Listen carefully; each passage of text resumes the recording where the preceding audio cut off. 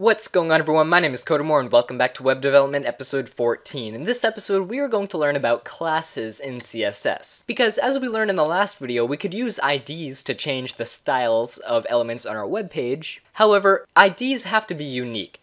Only one element on the web page can have an ID. For instance, this second div can't have the same ID as div number 1. It has to have a different ID. But let's say that these two divs right here, div 1 and div 2, want to have the same style. I could just copy this code and change the ID to div number 2, but if we had 10 elements, that would be pointless and that would be just ridiculous to do. And that is where classes come in. Now we can keep the IDs on these divs if we want, or we could just assign the divs a class by doing class equals and specifying a class name. I'm going to specify this class to be hello. Now the funny thing about classes is that they don't have to be unique, meaning this div down here can have the same class name as the first div above it. So we can set both of the classes to hello. They don't need to be unique. Now, how do we set up classes inside of our style tag up here in our website? Once again, it's just like we did the IDs with a hashtag followed by the ID name, except for a class, it's going to be a period followed by the class name, hello, in our case. And that is how you set up classes in CSS. So now everything that has a class attribute of hello will have these styles applied to it. So if we look at our website, this is how it was before. Now if we reload it, as you can see, both of the divs have the same styling, even though we only have one style inside of our CSS style tag. And we can, of course, have IDs mixed along them as well. So down here, maybe I can have a paragraph tag, and I'll just write something in the paragraph tag that says hello. And the paragraph tag can, of course, still use an ID. I'll name this ID by. And of course, up here, we can specify the ID by a hashtag followed by the name by. And we can specify something like background, color, maybe purple. Like that.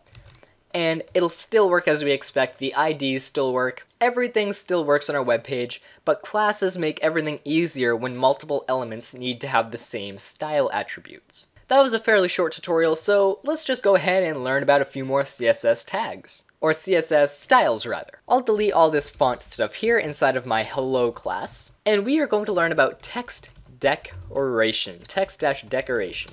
Now this can be many things. It can be things like underline, like so. We can do underline, and it can also be many other things. So if we run this here, everything with the class hello is now underlined, but there's also a few really cool things we can do. We can do something called an overline, like so, and that's going to do pretty much the opposite of underline. It'll put a line above all the text. And we can even do something called line through, and this one's really cool because you can show kind of mistakes on your web page, I guess, if you wanted to, and that puts a line through all of the text. But let's say that we wanted both an underline and a line through our text. How would we do that? Well, we just separate the things by spaces. So we can do underline, space, line through, and that'll set the text decoration to both be underlined and have a line through our text, as you can see there. So that's how you perform multiple values in CSS as well. And the final thing we're going to learn in this tutorial is going to be the text-transform method. This is really, really cool. We can do things like capitalize.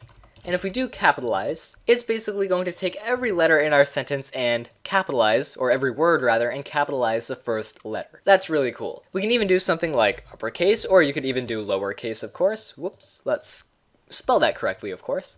Uppercase, and that'll change all the text to uppercase. We can do the same thing with lowercase. So that makes our websites look really cool, in case you want everything on your website to be in capital letters for some reason. That's all for this tutorial. Thank you guys so much for watching, and I'll see you guys in the next video.